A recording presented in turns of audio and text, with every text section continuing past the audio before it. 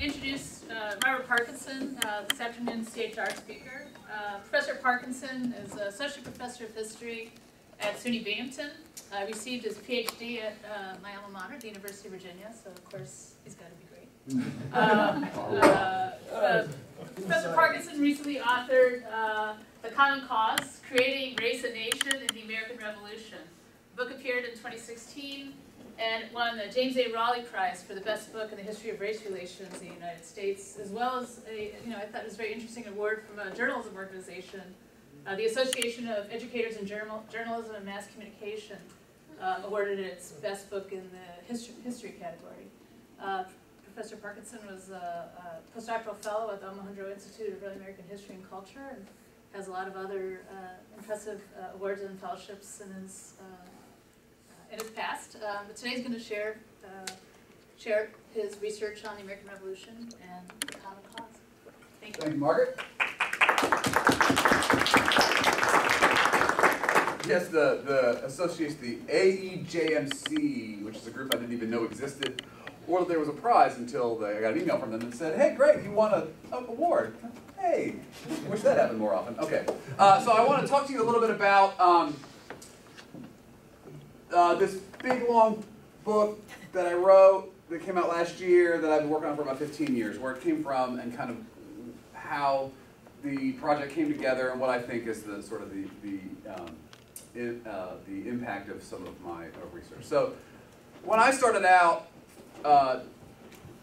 after I finished my exams at the University of Virginia, I knew I vaguely wanted to write something about race and nation making and something in the revolution, and the idea came from something Peter Onuf said kind of in a seminar, just threw off something about Indians on the backcountry, and I thought, oh, that was really cool. I can't even remember exactly what it was now, but I had no idea where to start, right? I had so for the graduate students, if you're thinking about this, I had no idea what I was about to get into, and I've never had the courage to go back and look at my dissertation prospectus to see what kind of nonsense I wrote, but it wasn't anything like what I did, because when I started, I had a big idea, and so I figured, well, I guess I'll just start reading newspapers.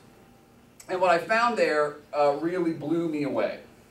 So I'll talk just briefly for a few seconds about what a newspaper in colonial America is, how it's created, how it's constructed. And then I want to talk about why I think some of the things that I found there in this source that lots of people have looked at before. How could I find something new and something that people have gone over and over and over and over again, right? Looking at newspapers about the revolution is not exactly a fresh ground. So how did I find a little bit of fresh ground? I think I did. Okay, so a newspaper in colonial America is a 4-page affair. I'm sure most of you know this stuff, but I figured I would just still talk about it briefly.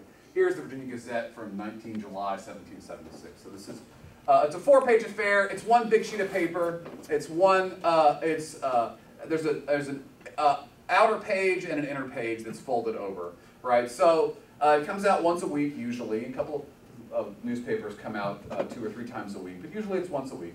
So let's just say the paper comes out from the print shop every Wednesday. So what do?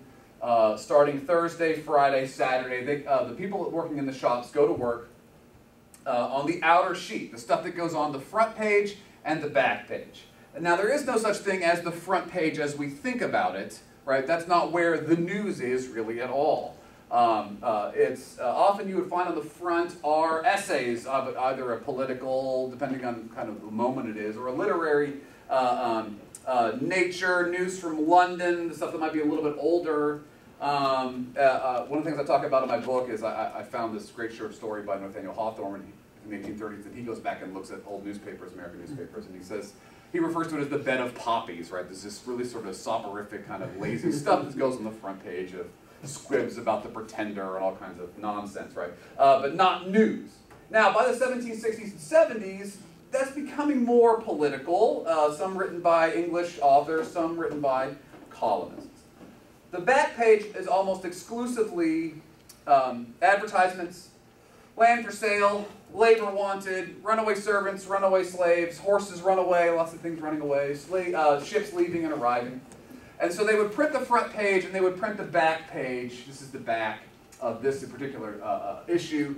And then they would put it up in the rafters and let the outer page dry, right? So this would be done Thursday, Friday, Saturday, and then so hopefully all these issues are drawing all over the print shop while the master and most of the journeymen are collecting news to go on the inside of that piece of paper. So while that's happening, they're gathering news. Usually he, but sometimes she, the printer, needs about 6 columns of news every week. Now, since there are no reporters or journalists, basically the printer is dependent upon what they can gather from ship captains bringing news, letters, things they might have seen on the Atlantic, or interested parties that want to give their correspondence to the printer. That's one method of news gathering. The other method, and this is the middle 2 pages here, the other way, of course, is the exchanges. And this is really the lifeblood of newspapers in the 18th century. Newspapers travel to other printers for free, usually. They clip, and as a result of that, newspaper printers clip items from other places and put them in their columns as news from other places. And you see these on these date lines. So if you look at the very far one over here, you see it says New York under the date line, the very top corner, and then all that falls underneath that is news from New York. And then usually as you go across these 2 middle pages, you actually go across in time as well. So the freshest news you usually find kind of at the very bottom of the 3rd page here, right?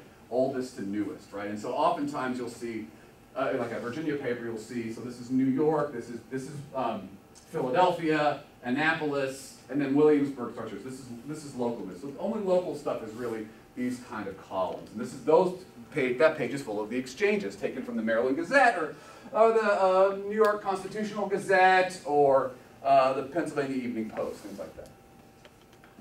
The exchanges are the thing that I've put a lot of thought into. What does this do? How does this work? How can newspaper exchanges do things that might help make revolutions happen?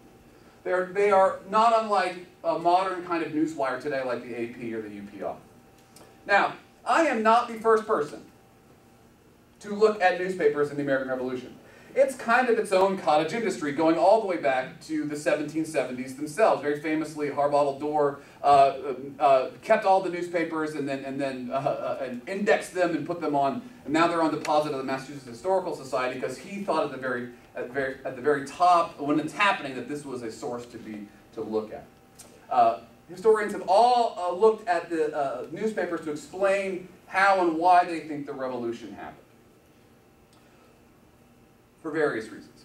Those who think that the revolution was about ideas, the Balin and Woods of the world, that it's about abstract concepts of consent and representation and freedom and all that jazz, paid a lot of attention to the front page, the essays on the front, the things written by English authors, or English speakers, and perhaps in the House of Commons, or colonial writers like John Dickinson, or Thomas Jefferson, or Thomas Paine, or John Adams, or James Otis. And that's what causes the revolution. Of course, the other way to explain how things are, why things happen, that's not enough, that ideas don't motivate or can't make revolutions happen. It's not brought on by people's reading, but instead is brought to you by discontent and dissatisfaction. That it's common folk, not elite white men, are the ones who force or bring the conflict to a crisis. And where do we find that stuff? On the back page, right? That's where you find the runaway servants ads and the runaway slave ads, the crime reports, the land for sale, and what effect those kinds of things might have in the backcountry with native peoples or immigration and tensions created there. If you want to look at that kind of explanation of why the revolution happens, you see the back pages. I instead decided to pay a lot of attention to the stuff actually on the inside.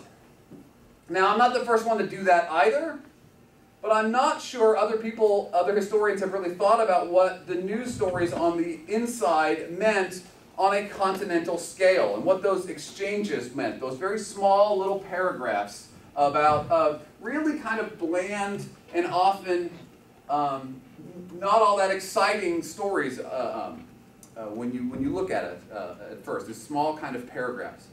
Now, I didn't think that was important either when I first started reading. Now, again, I will also say that my much beloved Alderman Library at the University of Virginia is where I did almost all this research And for kids out there who are working on, now we have these fancy dancy databases that can do some of this. So I don't know if Ohio State subscribes to the Redex databases, but I would have never found this story and written this book had I just used the databases. I wouldn't have been able to understand what I was seeing, and I wouldn't have been able to do it if I was just dipping in or doing word searches. It took reading it page and frame by frame for me to understand what was going on here too. So the little old school shout out for this. And I could talk more in the Q&A about why I think the databases can actually be dangerous, because when I went back and backfilled with some of my research, I found a lot of problems and stuff that I knew. Okay, I know this is in 11 newspapers. When I do word searches, it comes up as 7. Ooh, that's wrong. Okay, so anyway, so I started reading them in 1775. And by the summer of 1775, almost every single week of almost all of those newspapers, I found things that I did not expect to find. Stories, lots of them, about African Americans and Native peoples responding to rumors and whispers and threats by British officials all throughout the 13 colonies. They were everywhere, and the amount of these stories was kind of staggering. Now, we recognize now more than ever the importance that African Americans and Indians play to the course and outcomes and legacies of the Revolution. We know that. We know that the Revolutionary War is the largest slave insurrection until the Civil War. We know that American independence was a watershed event for Native people all across the continent. We also know that the Continental Army was the most integrated fighting force the United States would field until the Vietnam War. That thousands of African Americans and Indians fought with Washington as well as against him. All that is established. But what I was finding was a little bit different. What I was finding were stories, sponsored stories, by patriot leaders, and by that I mean political leaders, military leaders, officers in either state militias or the Continental Army, or publicity leaders like Payne, but also sort of print and communication leaders, about the role that blacks and Indians might play or were playing in the war.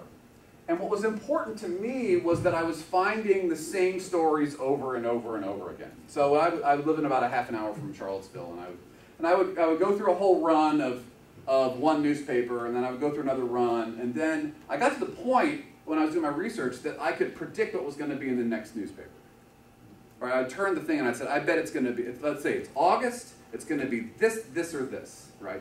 So then I would drive home from Alderman Library and I think, well, what the hell does that mean? Like, what does it mean that I can predict? What does it mean that everybody's reading the same thing? What kind of effect does that have? How do we think about that? So I knew that this story is going to be here, and then bam, there it was, right? So I had to think about the exchanges and what they meant. Why were those stories there? Why were they the same ones? What are they doing there? Who put them there?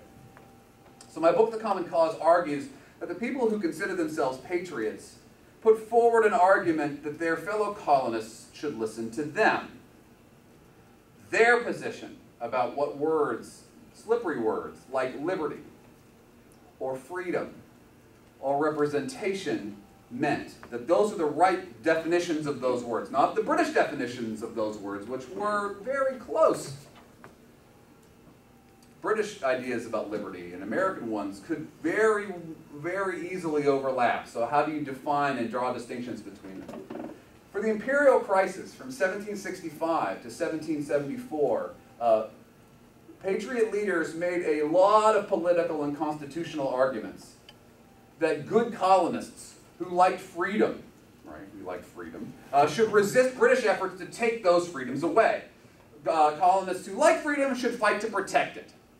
It was a celebration of masculine, virtuous, selfless action that sees passivity in the face of this kind of destruction as a problem, and sees conspiracy and treachery everywhere, and you would take steps to resist it. And as I say in the book, this is what I kind of talk about as the concept of the American Revolution, right?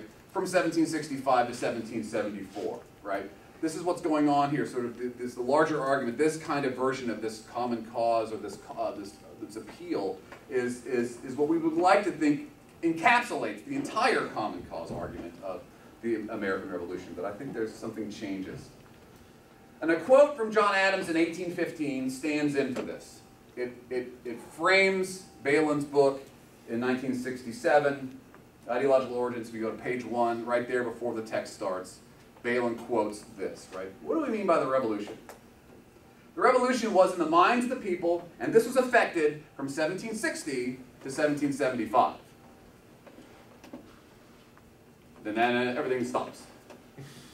But then, what I was looking at was very different. Then the shooting, once the shooting starts, the American Revolution, this one appeal, this reason that you should follow us and follow our definitions of these slippery words, changes once the American Revolution becomes the Revolutionary War. In that quote of Adams, he also then goes on to say this: the war, that was no part of the revolution. It was only an effect and a consequence of it. Pay no attention to the man behind the curtain. He's wrong. Sorry, John, he's wrong. It's not just that he's wrong. He's being very mendacious when he says that in 1815 for a reason. And historians for too long have been enthralled with that quote and that notion. When the shooting started, I argue, everything changed. Especially the argument for why people should support the Patriots. Because the common cause appeal changed. And it better have, because now it was more necessary than ever. Now you had to call on people to put their bodies on the line, on their families and their fortunes on the line, to defend this slippery definition, your definition of liberty. Remember, the British have their own concept of this. I have a buddy who's in the very last process of publishing his book on a British version of the common cause. It's almost a mirror opposite thesis from my book. Says that they are developing their own one, and there's a lot of overtones to the whole thing. So this is a very, very tricky thing to do. The common cause was always about union, making it common. And the union was almost catastrophically fragile all throughout the imperial crisis. Spoiler alert, it always will be, right? But how do you get Southerners to support Boston? How do you get backcountry settlers to support people living on the Atlantic coast? How do you get Quakers to support Congregationalists? In the 1770s, settlers from Connecticut and Pennsylvania are fighting a small-scale civil war in the Wyoming Valley. In the 1770s, settlers from Virginia and Pennsylvania are fighting a small-scale civil war in the Pittsburgh region. In the 1770s, settlers from New Hampshire and New York are fighting a small-scale civil war in the Green Mountains. Both Carolinas are battling their own internal strife with regulator movements, and I haven't talked about slavery yet. Or the potentially hundreds of thousands of people who think that the crown is right. So the fault lines are deep, and the fault lines are real. No one, and I mean no one, expects the 13 colonies to stick together. Certainly not the British, right? If we look at Franklin's cartoon from 1763, Join or Die, it's or die, right? The choice is or die almost every time. It's the longest of long shots. And I think probably now, it potentially could be now more than ever. So the common cause argument evolved, because I think it had to embrace not just positive notions of Commonwealth virtue and consent, self-government, but also about fear and prejudice and exclusion. Which brings me to the stories that I was finding in the newspapers. What were they about? British agents spiriting up, tampering with, whispering to, conspiring with some version of those verbs. Slaves and Indians all throughout the continent. Because they were doing those things. Of course they were. Right? If you were a royal governor or a British Indian agent or a military officer and you could quell this rebellion on the cheap, you'd be a hero. So a good number of British officials are actually doing these things. Of course they are. This should not be all that surprising. And FYI, the Patriots are doing that too, right? They're not talking about it very much, but they are also sending their own agents to try to figure out what role Native peoples might play. And they're trying to figure out sort of how to triangulate a lot of things as soon as the shooting starts too. They're just not talking about it or promoting that stuff very much. So, and this is kind of happening all over the place. And I talk about in the book, I talk about how this really gives patriots a golden opportunity to denigrate their enemies. That's impossible task number 2. If impossible task number 1 is to stay together, impossible task number 2 is to turn your cultural cousins, your inspiration in all things, culture, politics, economics, social relations, the people that you look to as the way things are supposed to be done, the height of civility, being an English gentleman, for example. How do you turn them into your mortal enemies? Well, here's how I think you can accomplish both tasks. Broadcast the British as evil destroyers of colonial families through their plotting with slaves and Indians. This is the darkest of colonial nightmares for 2 centuries. Embracing colonial fears and prejudices accomplishes both impossible tasks simultaneously. And I think the newspapers are the way to carry those images. The exchanges can substantiate those images and that argument. How you, the readers, the public, should be terrified of British attempts to get natives or enslaved peoples to kill your family. And who put those stories there? Often it was people who were highly invested in the patriot movement. Was there water? Oh, sorry. I thought it was over here. Thank you. Okay, all right, we'll drive. People highly invested in the patriot movement. So let me give you 2 examples from 1775 that I think would have resounding effects throughout the war. So in the summer and fall of 1775, news began to appear, and I say that in the passive voice, but I don't mean it that way, about enslaved and free African Americans helping the British. More than we think, by the way. One of the things that I found out, too, is we always sort of telescope that down to Lord Dunmore, who I'm going to talk about here in a minute, but actually there's a lot more going on than that almost all the Southern governors are accused of, and the thing that actually gets, like, the governor of North Carolina ejected from the colony is rumors of that he and the Royal Navy are working together to arm slaves. Not exactly all that well told. But the central figure in this construction is Lord Dunmore and his battles with Virginia militia in the fall of 1775 and then the winter and then the spring of the next year. And especially, of course, his November 7th, 1775 proclamation that frees all the able-bodied male slaves of patriot masters that can reach his lines. Right? Nearly half of American papers printed the Dunmore Proclamation in full. But it is difficult to underestimate the fascination that American printers displayed for events in the Chesapeake.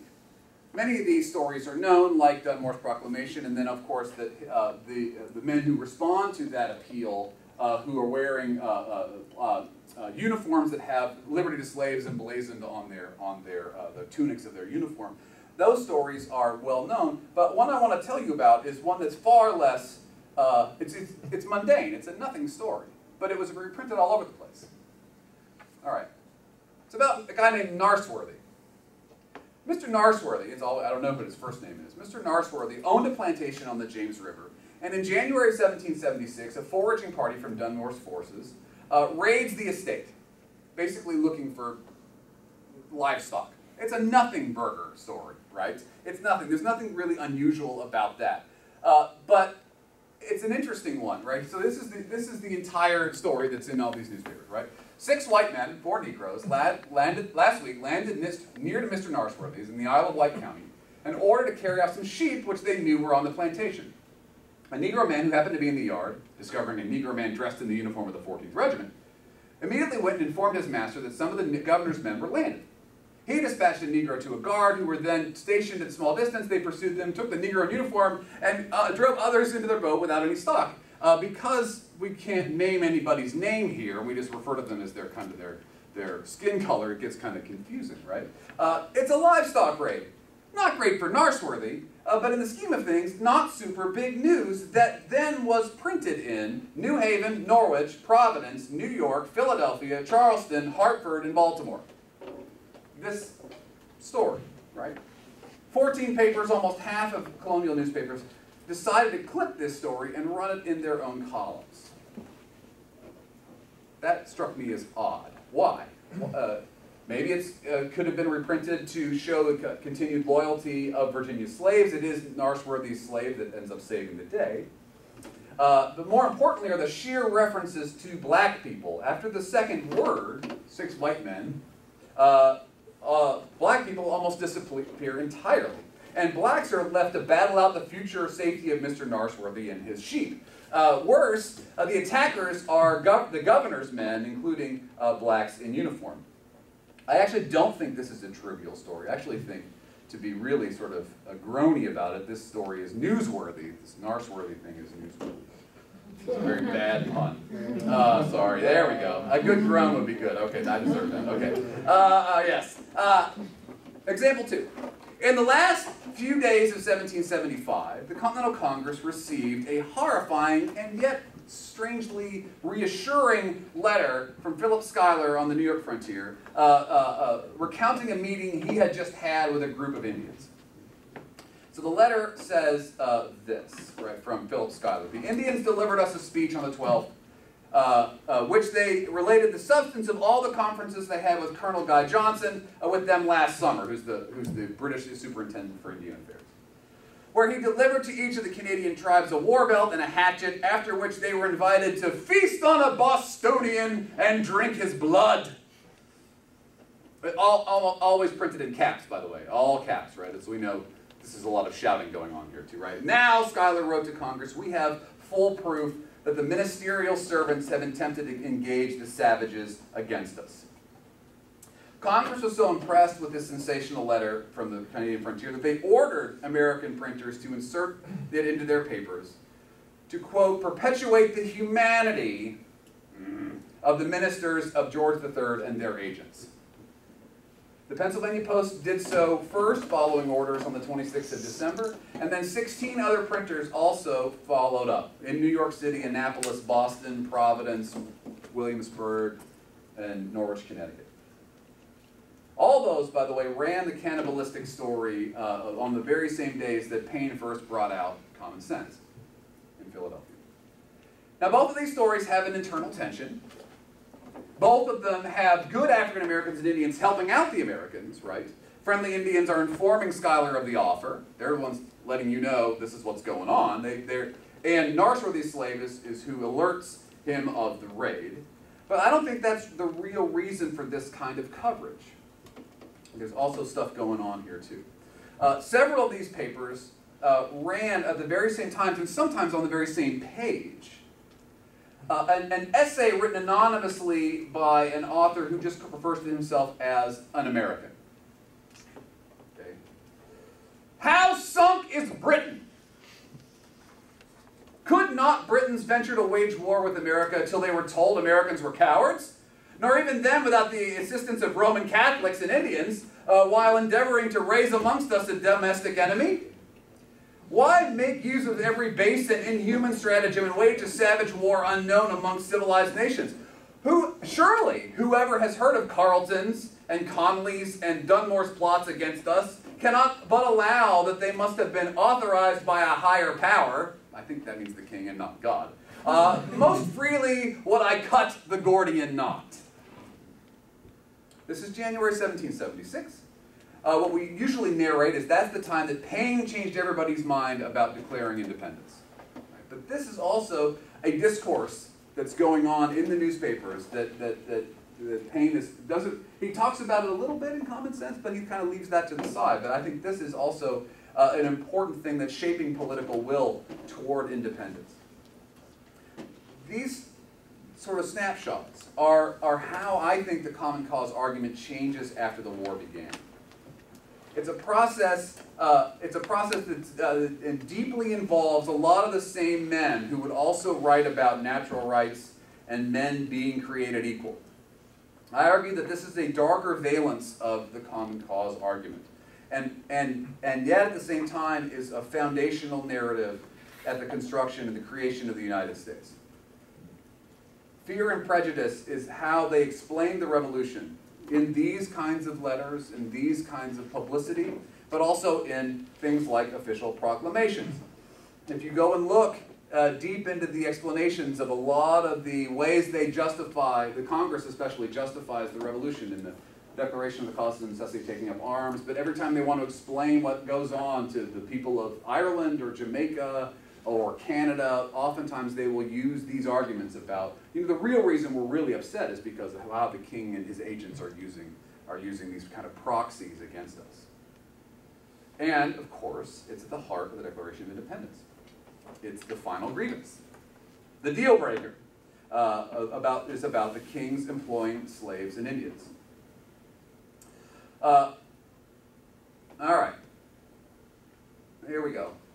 For the most part, I think we've been reading the Declaration of Independence kind of incompletely. And oftentimes, I often show my students, my undergrads especially, this, and then I say, yeah, this is a crazy way to read the Declaration of Independence because it's really bad. Actually, it's a much better student essay than that, because this is the way it's supposed to be read, with a 2-paragraph opening introduction and a body of reasons why what comes first, the grievances, and then a 2-paragraph conclusion, an intro, body, and the conclusion. Hey, Jefferson's a good student, right? He's writing a good essay, right? So if you look, when we focus on the opening 2 paragraphs, the intro, we're not getting the whole story. There, of course, is where the bundle of ideas about universal human rights and the right to revolution, the consent of the governed stuff happen. And while we've wrestled over what all and men and created and equal means, sort of books written on all 4 of those words, or pursuit of happiness, we haven't paid attention enough to the bottom, the body. And especially those ones at the end. As the American Revolution transforms into the Revolutionary War. And I think here is the climax of the Declaration. This is the last one. The rub. Jefferson assembled the 27 charges leveled at King George quite carefully. Many of the first dozen charges were, in and of themselves, hardly inspiring enough to encourage farmers to rush to their muskets. You know, if you read them, like the 4th one is about how the king has fatigued us into moving his archives and records from Boston to Cambridge. Like, really, I'm not going to stuff a bullet for that, right? I can take the tea over to Cambridge. It's not that big a deal, right? But, you know. But the second dozen focuses on a menu of tyrannical acts by the Parliament and the king's willingness to enforce them. But the real drama is down the page.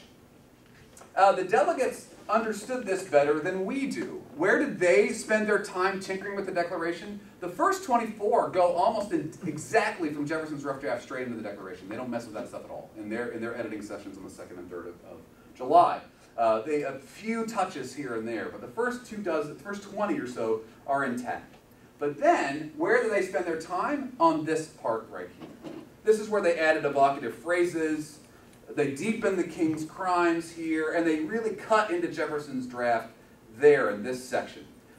Because, I think, the Declaration then pivots from the Revolution, the American Revolution, this bundle of ideas about natural rights, and into this a little bit darker Revolutionary War. From what John Adams wanted us to focus on, to what he denied was even worth our time.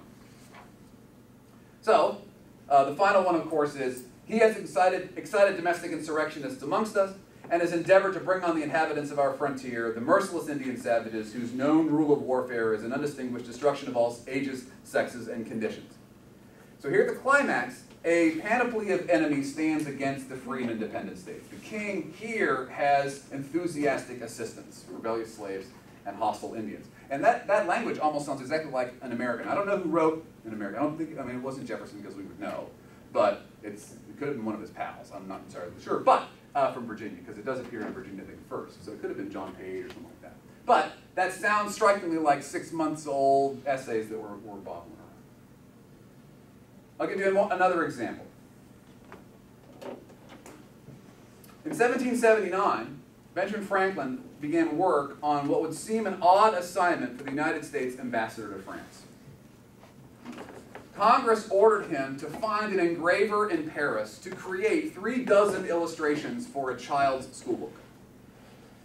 Enlisting the help of Marquis de Lafayette, who was there back in France, trying to get some sort of guns and ships or some other rap song. He was back in Paris. That's a Hamilton reference. You didn't laugh like I thought you were. Sorry. Anyway, Franklin began working on this to develop a literal illustration of British cruelties since Lexington and Concord. As he would later explain to a British official, Congress had tasked Franklin to create a book, quote, to impress the minds of children and posterity with a deep sense of your bloody and insatiable malice and wickedness.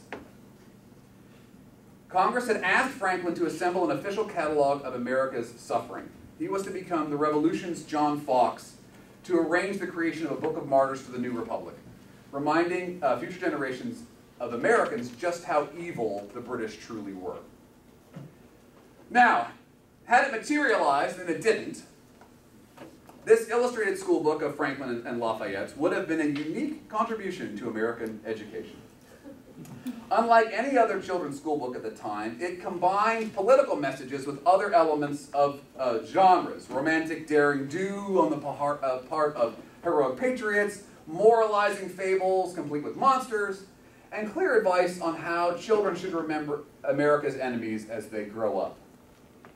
In the Franklin Papers is found 26 precise and lengthy descriptions of the proposed illustrations, right? Just one short of how many grievances Jefferson included in the Declaration of Independence.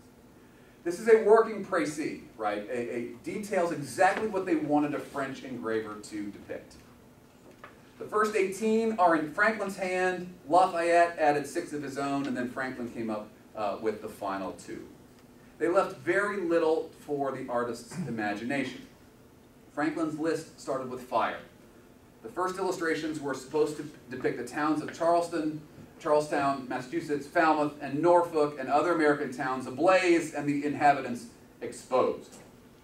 Then, after a couple about the mistreatment of prisoners, Franklin began a run of prints that centered on all the people that the British used to help them destroy American liberty, focusing on the king's proxies. So this is what Franklin instructed the engraver to create. Right? So here's 10, 11, 12. I'll show you 13, 14, 18, and 19 as well. So, all right, so number 10, Dunmore's hiring the Negroes to murder their master's families. So what do I want you to do? Large house, blacks armed with guns and hangers, master and his sons on the ground dead, wife and daughters lifted up in the arms of Negroes, they're carrying them off. Right, make me a picture. Number 11, savages, killing and scalping the frontier farmers and their families, women and children, English officers mixed with savages, giving them orders and encouraging them. Number 12, Governor Taunton of East Florida, sitting in state, a table before him, his soldiers and savages bringing scalps of the Georgia people and presenting to them money on the table for which he pays them. Nice. 13, the commanding general at Niagara receiving in a like manner the scalps of the Wyoming families. This is a lot of misinformation about what happens at Wyoming in 1777. Number 14, the King of England giving audience to his Secretary of War, who presents him with a schedule entitled Account of Scalps, which he receives very graciously. Franklin's going to double down on this one and create a whole hoax about that whole story, which he makes up out of whole cloth in about 3 years. Number 18, prisoners killed and roasted for a great festival, where the Canadian Indians are eating American flesh, Bostonian or not Bostonian, doesn't say. Colonel Butler and English officers setting at table. All right, there's that story that comes right back again. Feast on a Bostonian and drink his blood. 19, British officers being prisoners on parole are well received in the best American families and take the opportunity of corrupting Negroes and encouraging them to desert from their house, to rob, and even to murder their masters. Right? This is what he wanted them to do. The list of prints is a fascinating document that I think encapsulates the patriot efforts over the first few years of the Revolution to mobilize the population for battle. Most of it comes from stories from when Franklin was still in the United States, 75, 6, 7, right? And he thinks, and Franklin, of all people, is really, really upset. I mean, when you see Franklin, he's foaming at the mouth about a lot of the stuff. He refers to, he cannot believe that the British have done this, which of course they have. A lot of some of my very favorite Franklin things about, would you believe it? It's like paying off an Italian bravo to murder you in your bed, right? Like this crazy. It's like, Franklin, calm down, man. This is not what's going on, right? Dude. But most of these proposed illustrations revolve on 3 topics: cannonading of towns, British mistreatment of prisoners, or blacks and Indians destroying American households and familial bliss. And Congress wanted Americans to remember these crimes. And these were specific images that Franklin and Lafayette decided best capture the revolutionary experience thus far. Lafayette opined to his partner that they could indeed make out an immense book upon so rich a matter as British cruelties. But these are the particular ones that they thought deserved exploration. Now, ultimately, this was for naught, which Franklin was very frustrated by, because he had high hopes for this book. High hopes. He told a correspondent that he envisioned these illustrations, quote, expressing every abominable circumstance of British cruelty and inhumanity, to adorn the first coinage of the United States. He thought, this is what Congress is actually paying for. Not just a child's school book, but we're going to use these images and put them on our money. Franklin's school book and Lafayette's school book, complete with lavish and shocking illustrations, never managed to make it into America's classrooms, nor did the images find their way into American purses and pockets. Nevertheless, Franklin and Lafayette meant to transform war stories about African American and Indians cooperating with the British in the newspapers, this kind of ephemeral stuff that just goes out, into much more indelible pictures that would instruct future generations about who tried to destroy liberty at the founding. The Declaration and this school book, I think, are really good ways to capture this dark side of the common cause. It gained power through the exchanged newspaper stories starting as soon as the shooting started, and it went week after week after week, and it really is a kind of a shocking amount of material. This long book was longer. No way. Yes, I cut 400 pages out before it is what you have. Partly because, here's the reason why it's so long, is because I didn't want someone to say, yeah. I had all this material, all this stuff. I couldn't believe how much I found. And so I figured I needed to make it a brick. Boom, deal with this, right? Deal with this, like, Gordon. What this? Here's your radical revolution, right? So how do you, otherwise it's like, yeah, if it was 200 pages long, but yeah, that stuff's there. Yeah, but it's also with this stuff. It's a lot. And I think this dark side of this common cause appeal has policy implications too. It's not just that this is going on in the revolution. Because I think it informs how those leaders who craft the first state constitutions and the Articles of Confederation did what they did. I think it undercut a movement for abolition. Hard to measure, but I think it did undercut it. It dissolved a movement to incorporate or treat fairly Native peoples. And here's where it really matters. Because of course this kind of racial animus had happened before. That's why I think it was as powerful as it was in 1775. War always brings out the worst in people, and in American history that usually means racial prejudice and violence. And a lot of books before mine claimed all sorts of origin stories for American racism. Some have won the Bancroft Prize, going back to the earliest years of settlement, King Philip's War, 1741 Slave Rebellion, 7 Years' War, etc., etc. Now, this might sound like special pleading, but I think that the Revolutionary War was different because, unlike those conflicts, this one created the United States. And not only that, but because those same leaders decided to create the United States in the particular way they did, as a republic based on citizenship, which they didn't really understand, as opposed to a monarchy with subjects, these stories mattered a great deal. Citizenship is a club. The members decide who's in and who's out. And because these stories, I think, became foundational, they're very much a competing discourse, a dialectic that also develops after 1775. I think this matters a whole lot after Yorktown. I think it undercut a real movement for equality or for the universality that's in the first lines of the Declaration. In many ways, the African Americans or Native peoples were beside the point. It's not really about them. It's more about what the British are doing to them.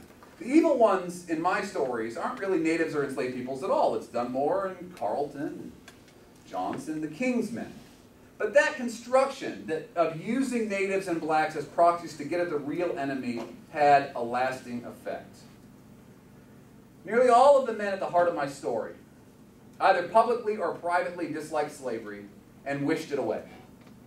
Jefferson, Adams, Hamilton, Washington, Patrick Henry, Sam Adams, John Lawrence, Henry Lawrence, Benjamin Rush, on and on. John's Columbia County, Ashbel Stoddard, printer, published a bunch of anti-slavery stuff in the 1780s. But some of those items, while he was an apprentice at the Connecticut Courant, was publishing these kinds of stories as well. I think that has an effect.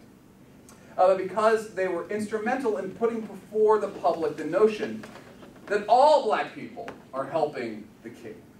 That they're in league with the tyrant. There's not any kind of nuance with these things. There's not any kind of shading between, oh, we don't mean all savages are merciless. It just says that, right? It just says they all are. They disqualify themselves. The other half of my argument, by the way, one of the reasons the book is as long as it is because I tried to talk about how those Indians and African Americans, the 5,000 African Americans that served in the Continental Army, you won't find them in the papers at all. Very scant traces of that. Very scant traces of the Stockbridge or the Oneida or the Tuscarora or the Onondaga that held. They're there, but compared to the amount of ink spilled on the other side, they've just almost disappeared. You basically had to see the Continental Army march by or serve with it to see how many non-white faces are in the ranks serving with Washington. Because you wouldn't know that from reading the paper, that's for sure. So I think this is why Adams wanted to say the war didn't matter, right? I love this one because Adams is side-eyeing us here. I love this one. Like he's just he's giving us a side-eye. Yeah. I think he's not telling the whole truth here, right? What do we mean by the revolution? The war? That's no part of it, right? The revolution is in the hearts and the minds of the people. And he does say future historians should search the records of the 13 legislatures, the pamphlets in the newspaper, and all the colonies. I did that. I just did that after he wanted me to, and what I found there was not exactly what Adams wanted me to find. Because I think he and his friends are implicated in a much darker and much less inclusive revolution and the United States. If you focus on the Common Cause appeal after 1775, it still is about, there are still people arguing for human universal rights. That doesn't really go away. But there's this other competing thing that happens at that time that is driven by fear and prejudice. Their work, which they wanted to go away, I think, lived on, and I think it trapped them too, because that would become foundational. These stories would live on for decades and decades. And that exclusionary impulse that underpins this, that some people belong to the Republic and some people really don't, I think that's there at the founding, and I still think it's there. And that's it.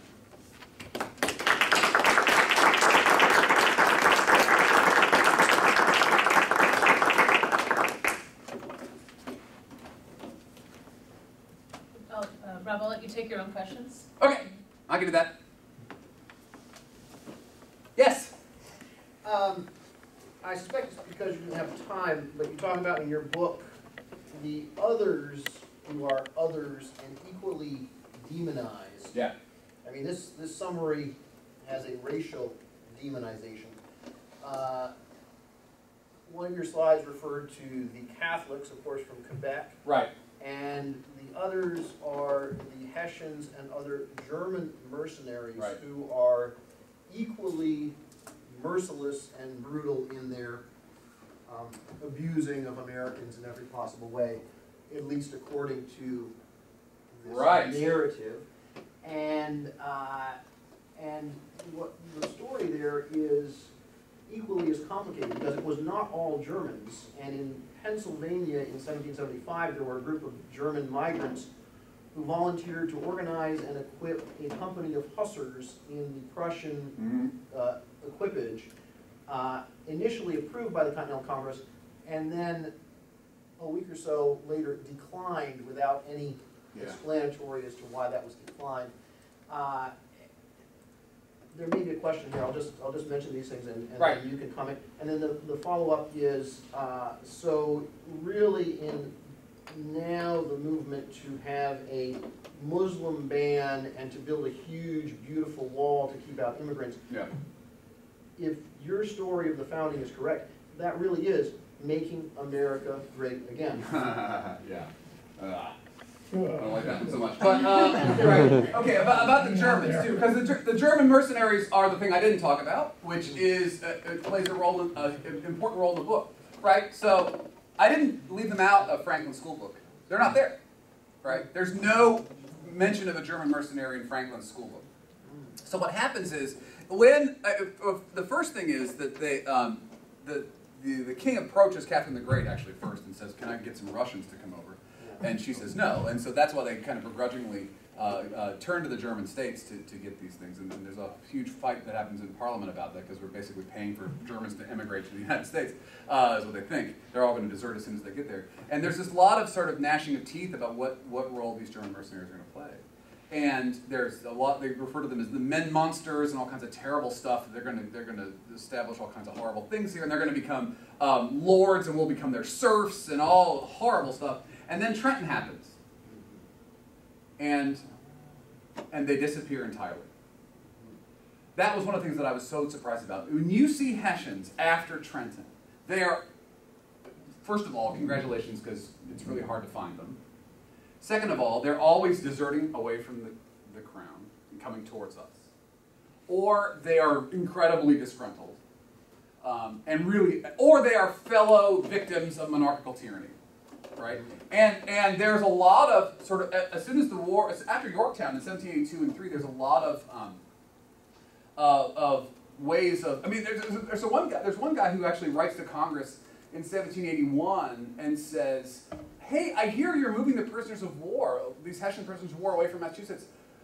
I can't lose my guy. He's the one operating my powder mill.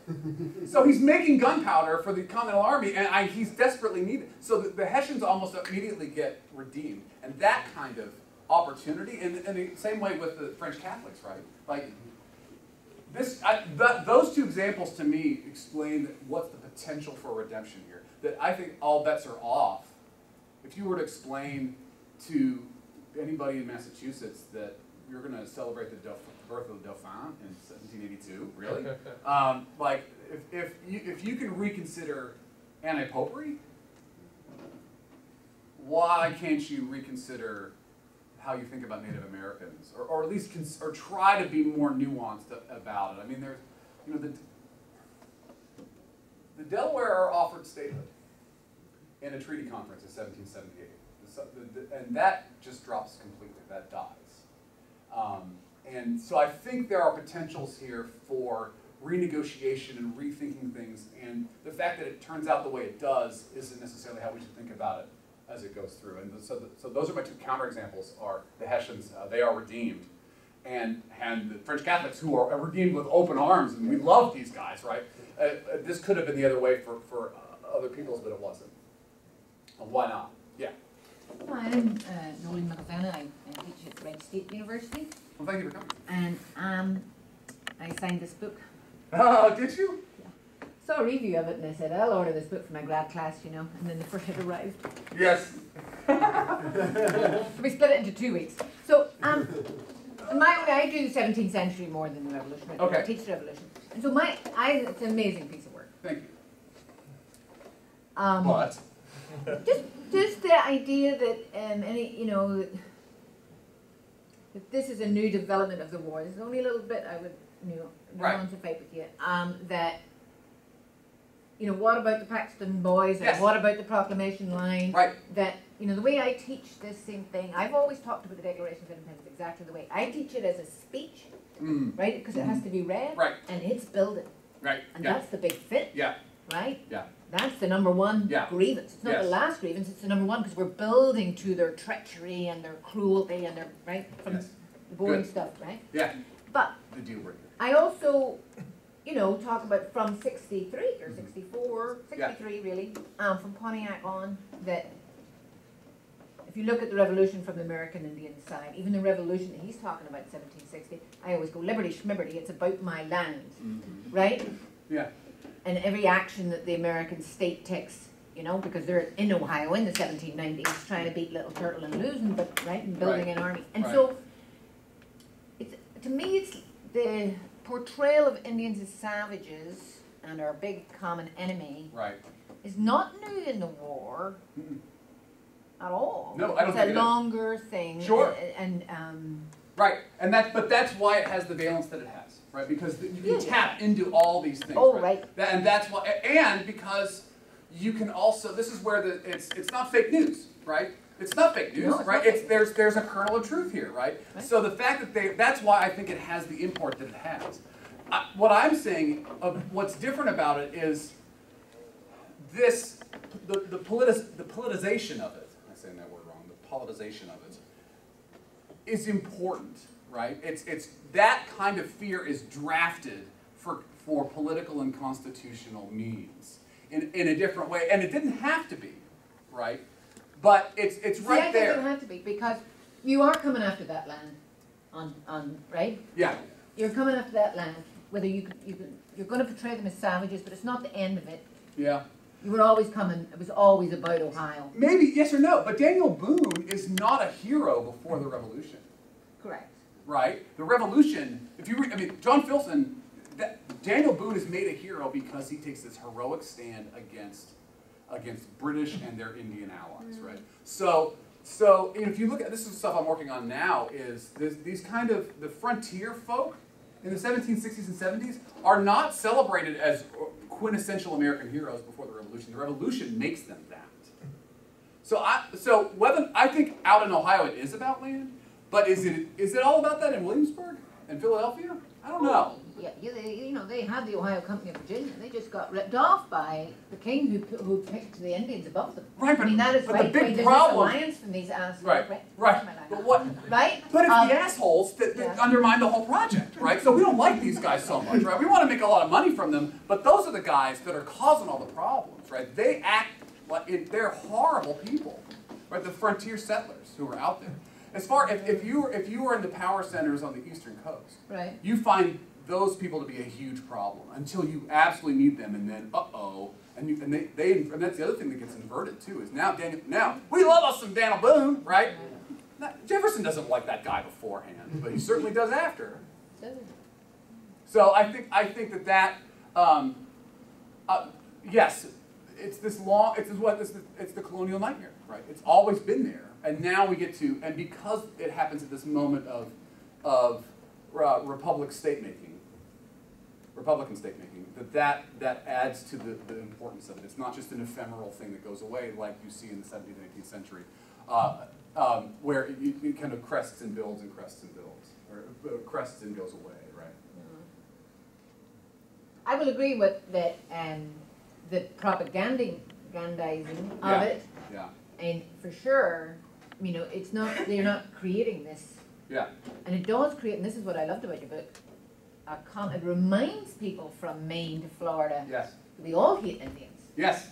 You hated Indians, I hated Indians. I didn't realize that we had that in common. Exactly. We hated the British. Exactly. And now look who else we hate. And yes. I think that was the crucial argument. Right. Where, And we don't talk about things that divide us. Like this is what I always say about I always ask my students raise your hand if you hate the Yankees, right? And everybody's hand goes up, right? Yeah. Right. Hate the Yankees. All right. Now whose baseball team are you for? Oh, then it becomes 5 or 6 different answers, and everybody goes, you like the Cubs? I hate the Cubs, right? The Cardinals. So this is the thing, right? That's what they do in 1775. Who hates Indians? Woohoo! Right? Now let's not talk about didn't you hang Quakers in New England? Right. I'm a Quaker, and so that's the kind of stuff that they don't want to talk about, or land, which can also be divisive. So I think that's where but I think why it's important is, of course, that's why people are getting executed in New York in 1741 kind of crazily, because they're terrified of rebellious Indians, or rebellious slaves coming from all over the Atlantic. But now you're also making these unclear decisions about citizenship, and that's where I think this begins to have legs, because these stories are going to continue. I guess, yeah, that's what I was trying to say. The one thing I would say was different is I'd say Indians had never, ever, ever had a chance of being citizens. We were coming for that land and they were going to hold it because I'm Tecumseh and not giving it up. Are you kidding me? So it was going to be war, no matter what. Yeah. Right? Yeah. There was never a chance. There might have been a chance for abolition and, right? Free blacks could have become citizens, but there was never. There's an imagination there that I don't think we have because we know what happens. I mean, the Articles of Confederation makes specific, concrete language about what Congress can do about negotiating with Indians. As you know, as one of my colleagues at UVA was Leonard Sadowski, who wrote this really great book called Revolutionary Negotiations. And it's about how that is a road that closes, where it was there, about thinking about Indians just like you think about negotiating with Paris or London. You think about negotiating with Indians in the same way, and that's a road that closes, where now they are not to be negotiated with in that kind of way. And that's instead of being a peer-to-peer negotiation, that slips down.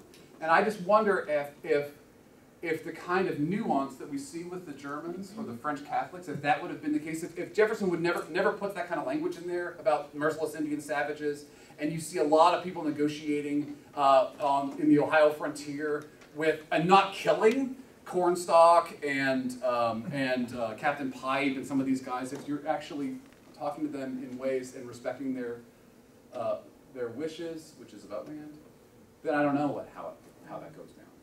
But that doesn't happen, and they kill him, right? But like Cornstalk is one of the most important American allies, and not only do they kill him, and not only do they never investigate who kills them, right? But that murder, which is big news, disappears. Like you don't see any mention of that, which is a huge loss, right? This is this really important person at an incredibly important time, an incredibly important place, and you'd think that would be huge news. Gone. John. I keep thinking of your book as, one, thanks for this great talk. Thank you. And thanks for this great book. I keep thinking of it as the first chapter of Alexander Saxton's Rise of the White Republic, effectively taking the backside of, you were focusing earlier, I'm going to focus later, that this is a memory story, in effect. Yeah. That we fuse this racial animosity in the War of the Revolution. It becomes part of this. The stories that are there before become fused with national identity, and then it persists through far into the 19th century. I mean, one problem there is that that's a much more democratic, capital D, democratic inflected rhetoric than a Whig rhetoric or an abolitionist rhetoric. And there are abolitionists eventually, and they do emerge. Oh, sure. And they have an alternative story, and they're actually deeply hostile to this stuff. Absolutely, right. But that's why I mean it's double-faced, right? Yeah. So instead of what I was saying is we need to think about how this kind of dialectic emerges instead of it just being one way of thinking about it. Yeah, because of course it gives tremendous lift to be able to, for abolitionists to talk about this for their origin story too. Well, let me play with you a bit, because you suggested a few minutes ago that this is a methodological thing, I guess. You see yourself as an old school guy, go and look at the original stuff, which I believe in that, but I also believe in testing things against the imprints. So in other words, that we can go and do things in the databases. Right. That are not, I can't find everything, but I can find patterns. And so I wondered if, is there any way that you could see doing this that would situate, you mentioned this is the dark side of the discourse. Yeah. So how do we weigh the discourse? How do we weigh the elements of discourse? Is this like 70%? Is this 25%? Where does this sit in a map of the discourse of the period? That's a good question. I mean, what I meant by being an old school guy about this was what I would not have picked up on had I done word searches is not just, and it's about that. It's not just that these things appear. It's how they appear and in what kind of context, like how they appear sometimes on the same page, Yeah, right? And how you know, you'll see like the Declaration of the Causes and Necessity of Taking Up Arms on the front page. The end of that says, at the end of it is like breaking news. Like the last thing they talk about is like, oh, and this stuff's happening in the Canadian frontier, right? For a lot of those newspapers, that's on the front page. When you turn the page, then there's the actual evidence of this. And they'll say, here are the letters from the Canadian frontier, right? So you'll see. So now, how much of this is? I think there's it's difficult for me to tell you. This is about 40%, and the 60% is the light side and the dark side. Like, but I was surprised by how much material there was, and in addition to talking about things like the prison ships as the war goes on, but also other statements about liberty and things like that. That stuff's there. I'm not saying that it's gone. I was surprised about how much this appeared. Well, I guess what I'm driving at is you can actually get at the wider shape of that discourse. Yeah. But like, so I would have, just, I don't want to preempt any questions, but like this, if we go back to my thing here, right? So this is the Declaration of Independence, right? That's why I kept this one, right? This is an excerpt of the whole thing, right? Actually, this actually in some ways cuts out my point entirely, because the grievances aren't there. So this is the top two and the bottom two, and they publish it later on. They give this is just a sort of an abstract of the whole thing, right? But if you look at this, you also see how some of these other stories would be here and give other evidence too. And one of the things that I found really super fascinating was there was this crazy confluence of things that I really had to pay attention to. So in the summer of 1776, a Philadelphia playwright named John Leacock wrote a play called The Fall of British Tyranny, and it's published. It is performed I think a couple of times, so it's mostly published. You could read it yourself, and there were a number of scenes in Act 2, I think, of Dunmore and his black regiment, and there was this runaway slave, now an officer called Captain Cudjoe, who is in this. He's I think the second African American to have dialogue in any American play. I think the first one is in 1770, and this is the second one to have actual dialogue, and it's a very, very sort of racist and pidgin dialect this guy has, but he's actually threatening to kill everybody that he sees, and this is why he's a little bit scary. So you have and you'll see an advertisement on the last page that lists all the scenes of this play. And one says, you know, a very black scene between Captain Cudjoe and Lord Dunmore, or he's referred to as Lord Kidnapper, between Lord Kidnapper and Captain Cudjoe. There's a couple of different mentions of this, right? So it's a literary advertisement for someone who's publishing a play. The one column over, it's a list of all the people who are captured at Long Island, which is supposed to be real life. And one of them is Captain Cudjoe, which there's no such person as that, right? It's almost like, you know, you get in a newspaper and the next day it says, Jay Gatsby dies in a car crash, right? What? That's not a real person, right? So, but there's this weird sort of, and that also is published alongside each other in several newspapers like that. So this kind of really weird blending of fact and fiction, right? There's no such person as that, but he serves as this kind of totem. And that's only something I would have done had I actually read the whole thing and not kind of dipped in. And Captain Cudjoe, by the way, is it goes a long way back. I mean, go back to the 1740s, and he's a Jamaican maroon who there's a treaty with him. There's more to that story too. I'm filibustering. Somebody else has a question. Yeah.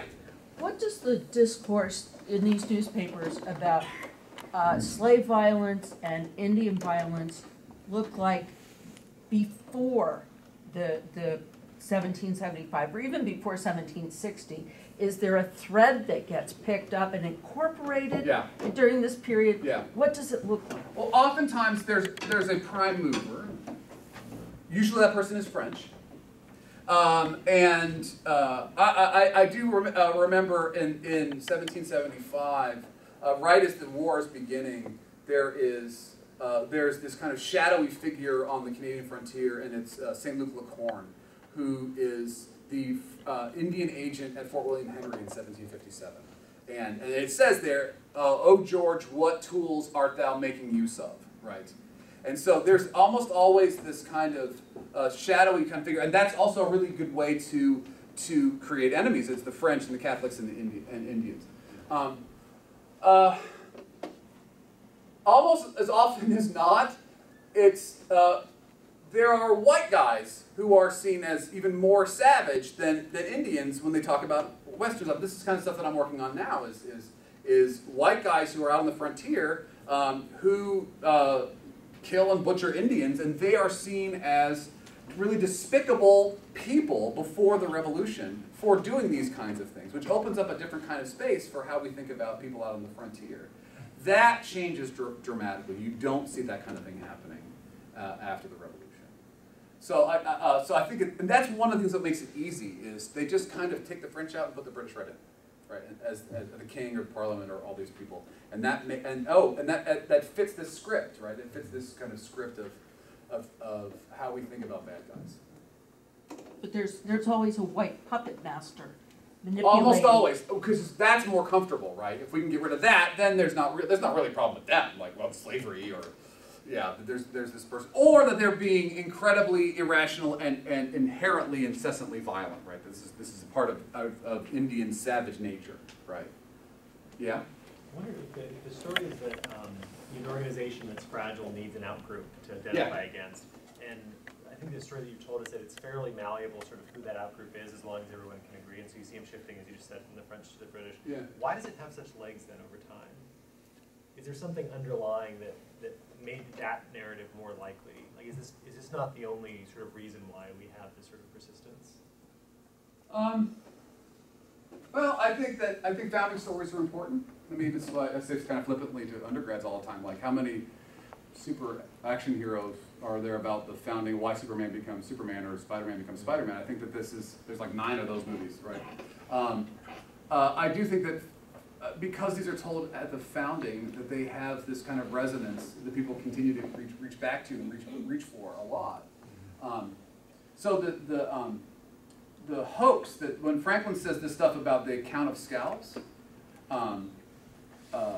Franklin writes this long hoax about talking about what all the scalps look like in 1782. It's an entirely made up story. It's an invoice of all the bags of scalps that Franklin writes, and it gets published in the United States, and in London, and in the United States as fact in 1782. In 1814, a number of newspapers publish it again as fact, and says, look how long the British have been doing this with Indians, right? And they reach right back to it. It was all bullshit then, and it is in 1814. But there's this idea that of grounding that continues to have this kind of, I think, this kind of resonance. It won't always, but there's this, and there's also this. It can also be sort of counter stories to that too, that also have their own grounding and resonance. But again, there's this notion of something there at the founding, something there at the beginning of this that becomes, I think, in many ways part of the cornerstone. When people want to go back and talk about it, and when they want to justify anything, why they're right, they go back to the founding. And I think that's why this is important. Yeah. Oh, go ahead, Kevin. Elizabeth, please. Sorry, I'm Amy Schuster. I'm from the philosophy department. I have to introduce myself because I feel a little out of my water right now. Okay, you're welcome. Could you go back to or go forward to the one about, this one? The Bostonian. Ooh, yeah. So I'm interested in this idea that you have a more sort of universalistic message being circulated in the newspapers before 1775, and that you think that it takes a darker, though possibly not sort of universally darker, but a darker tone in the interior pages afterwards. And I was interested in this, but also even in the newsworthy one, the newsworthy one, not all Indians are presented as bad. Right. Right. But it does seem to me that your thought is that there is a generalization that happens there. Yeah. I wasn't quite certain I was following Oh, where you think generalization. yeah. This is 95-5. There are every time when we talk about Indians, 5% of the time, and almost always it's a surprise, right? Like, the Oneida helped us, huh? Right? And it's almost always as a surprise. Whenever you know, you have a significant, like Sullivan's campaign with the Iroquois, he always points out kind of this really surprising exception that a number of Indians actually helped us. But that is the 5%, which is there, are surrounded by these kind of much more visceral images about this is not really about cannibalism. This is you know, it's part of a ceremony. It's about, you know, kind of it's about sort of ox blood and other stuff that's also old. I mean, we some of the stuff that anybody who knows anything about how Indian treaties go, this kind of thing isn't all that unusual, but it certainly seems to be so in this case. It's actually and so it's about 95-5. And when it comes to African Americans, it's about 98-2. Almost always, with just a handful of exceptions, will you see African Americans helping the cause, which it shouldn't have been, right? It shouldn't have been. That does not reflect reality. It doesn't reflect reality when it comes to Native peoples or African Americans, but how they are portrayed in what people know mostly about the Revolution. Like I said, unless you served with them, which a lot of people did, right? There's not a small number of American men served, and some women served in the Continental Army. But unless if you were paying attention to what's going on strictly through this vicarious nature of print then it would be very difficult to know. So, and there aren't, like, and I also think that is something that loses this kind of nuance as we go further on into the Revolutionary War too, right? This war is like 6 months old at this point. 3 or 4 years in, you very rarely, except with this kind of surprising exception, do you see talk of Indians supporting the Americans.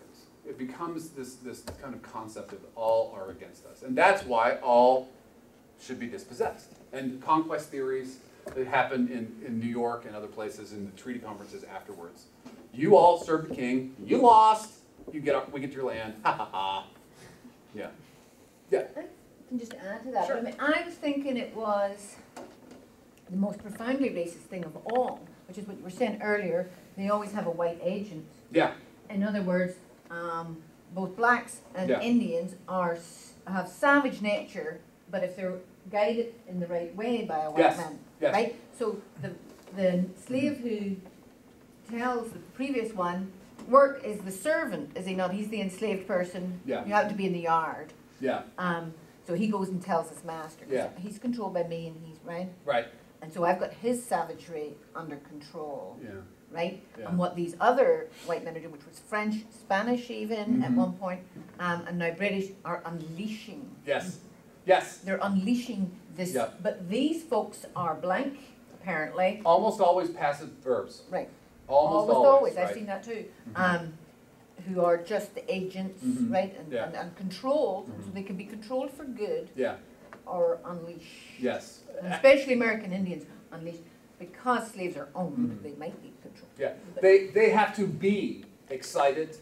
They have to be tampered with. Like all these things are about activation, right? Because the nature is passive, and that I think But that. but was a savage spirit somewhere. Yes. Right. Yeah. Yeah. Yeah. Kevin. So you have these stories performing sort of dual functions, right? On the one hand, they bring backcountry settlers into the common cause, right? They need something to fight for. They've been fighting Indians for decades. Yeah. And that's what they want. They want the British and then the American government to help them Yeah. and protect them. You also have the stories bringing sort of the settlers in suburban New York off the couch, right? That they're disaffected and now they should buy in, they should put skin in the Yeah. game. what does this do moving forward to the fact that the artisans in these small towns in New York become citizens because they own property, they own the means of their own production, whereas often the backcountry settlers don't. They're tenants. They don't get citizenship rights in the same way in the state of New York until the 1820s. They go out to the backcountry in Pennsylvania, they fight a war over whiskey. It's not so much a war as it is a minor insurrection. I wouldn't think the people out there would consider themselves anything other than citizens. Okay. But I guess my question is, what does this do for that tension? Because the backcountry settlers don't gain, especially with the Constitution, in the same way that those living in the urban centers in the East do. Well, I think the whiskey farmers, I think you're right about that. But I think that they would certainly see themselves as equal members of the body politic. No? That's my question, right? Is would they see them? Would the Easterners see them as? Because that's where they don't want in the 1760s, right? It's the white settlers that are causing all these problems. If right. they could just not dispossess Indian land, then we wouldn't actually have to go out there and save them. Well, I do think they believe themselves more deserving of the blessings of government, and when those blessings don't come, then maybe we sell our stuff, maybe we sell our goods and services to the Spanish, right? Or we break off and threaten the Union that way. Right? I mean, that's also sort of what's going on here. But I think that the revolution, certainly in the minds of people in the backcountry, believe that this has now earned them something, earned them equality. No? No, I'm just saying that this is not the central point of what you're doing. It's not to worry about the specifics of who's, we want, but what you draw is a picture of a cultural bubble in the public space, public sphere, and that is being managed by gatekeepers, and they are putting specific stuff up in the, and they are copying each other. There's almost a plot to create an ideological construct. And that's, I am tempted to push you on the counting, because what I've done the counting for rights, charter rights, natural rights, equal rights, and it drops off like a rock after 1775. Both equal rights, I expected to surge in 76, it disappears. So I suspect if you did word counts on, You think it's even more of a story than I'm making out to be? I think there's a story which is that your classic, inclusive consent stuff drops like a rock, and I suspect that your Indian savage. All right, I didn't want to say that, but yeah. I mean, I think that you could have a table in here that would prove you could have a figure. I think it should be because I create these figures. Right. I can see this happening here, where you could show, okay, well we're just using the early American imprints as a body of data, raw data, and we have years, we have months.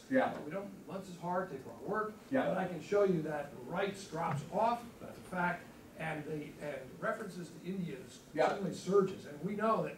I mean, you have demonstrated that every reference to an Indian, 95% of it is negative. Yes. Every reference to savagery, that's clear as bell. And we can actually see that ebbing, and then the question is flowing, and then the question is the ebbing. What happens after 1783? What happens to this language? That's beyond your turf, but I'm just suggesting there's more to be done to this, because you created the story, but it's still free floating, and it's not been kind of situated. And I suspect what you got then is this what you have. You've demonstrated that there is this racial discourse that fills this space, and there are other discourses that could be filling it, but they don't have much traction. Right. Well, here's what I do know when it comes to that. Anti-slavery publications are at the highest they've ever been in 1774, and they disappear. Anti-slavery publications. Anthony Benezet never publishes a single thing. He publishes one thing in 1781. It's next thing. Samuel Hawkins is in 1776. That's the only one I know that really takes on anti-slavery in full force. It's not, though. He publishes after the Revolutionary War on anti-slave trade, but that's because... But it's after the war. There's this 6-year gap when nothing happens. Well, he's being occupied by Newport, but I mean, that's. Yeah, but if you look at it in the aggregate, you know, the question is, you have this bubble, and I wanna situate the, well, I think I can strengthen your story, in fact, by doing the stuff you did early on, which is playing with your inference. The inference, if you try to quantify, I'm actually working with them to try to get them to allow us to do database searches much more easily, to situate these dense stories that you've got. Okay, so where do they sit, and what are the competing stories? Well, this is, and Jefferson refers to anti-slavery as the great object of desire at the very end of 1774. He says this is something that everybody wants. He really means the slave trade, but he's talking about everybody. It's basically on everybody's lips, and then it just absolutely dies. The first meeting of the Pennsylvania Abolition Society is in March of 1775. They don't meet again until 1781. Right? Well, something happens in those 6 years. Something really important happens in those 6 years. Yeah. But then again, to counter that, if these words are and this discourse is so everything, why does half the country end slavery fairly immediately after the Revolution, right? Massachusetts in the Ooh, that's a tougher story than we think, though. Right?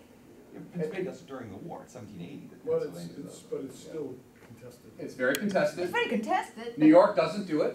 It goes down in New Jersey. It goes down in New York. I think that's a harder story. I think one of the reasons why is because they have this counter. I mean, if you look at kind of the anti-gradual emancipation essays that are written in 1780 in New Jersey and Pennsylvania, a lot of them refer to the British involving what will happen to freed slaves in the middle of this war. This is a danger to their internal enemies. They're a danger to the state. So Massachusetts doesn't do it by statute. no, they don't. No, some people are still being no, held it's a in legal slavery thing. in the early 1800s. Yeah, It's a that's legal right. thing, that's I think it's a tougher story than we thought. I'm not to say that it doesn't happen, and I also think that one of the reasons it does happen is because you can tap into this other discourse about what are we fighting for, right?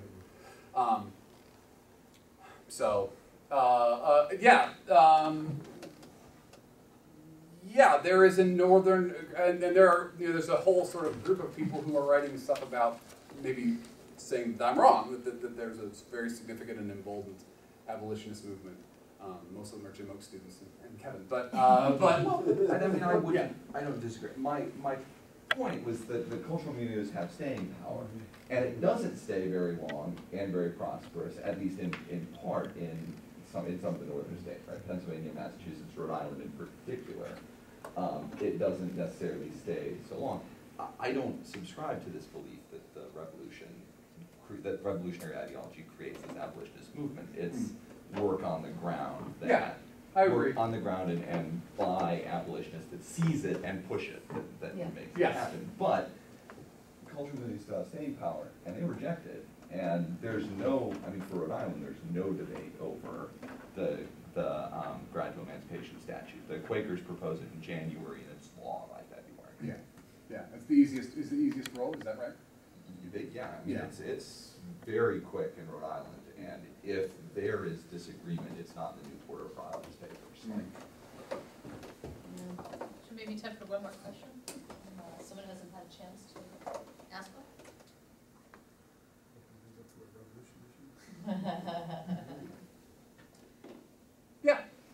Looking at the exchanges, are there particular colonies that originate a lot of these stories, or are they more all over the place? So this is one of the things that I did map, right? Because I looked at, so one of the things I did, I spent a long time writing what became chapter 1. And actually, I started writing chapter 1 in like 2005, and I needed the internet to grow up for me to figure it out. Because so I wrote it between 2005 and 2015. Not all the time, although it felt like all the time. So we have these subscription books from one newspaper, the Pennsylvania Journal, and I spent a long time and figuring out who all these people were. I actually had dreams of trying to figure out who all the subscribers really were, which would have taken me another 10 years, and I never would have found them all, but I tried to figure out who all these subscribers were. There was about 1,000 or so, give or take. And they actually go up as the war gets closer and starts going on. The war is good for newspaper business, isn't it? And the subscription book was actually, it took me a long time to figure this out, but it moves from, there's two books. The first one is about just kind of places, and the second one is about delivery routes. And it took me a long time to figure out that those are delivery routes. So I had to map everything, and so, but I had to find all these little silly towns all over, and they're like 4 Middletown, Pennsylvanias, by the way, which is thanks a lot. Like, I guess we'll just call this, I don't know, the middle, right? So figuring out where those places were, that's when I needed the internet to grow up. So I could go online and I could figure out all these. Go on these, like, I needed local archives to upload their stuff so I could figure out where everything was. Right? Where is Octoraro, right? I had just a hard time finding all these places. And once I did, I was able to look at delivery routes that way. But the second thing I then did was I took 1775 in the Pennsylvania Journal and I wrote down everything that was in the paper.